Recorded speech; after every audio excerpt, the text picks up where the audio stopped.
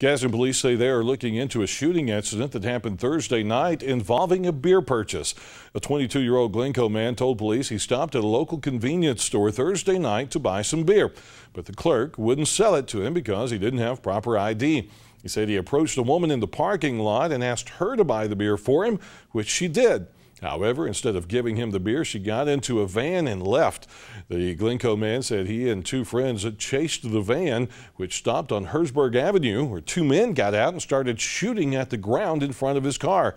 The van drove away. The man and his friends were not injured. Police found bullet casings at the scene of the shooting and are continuing their investigation.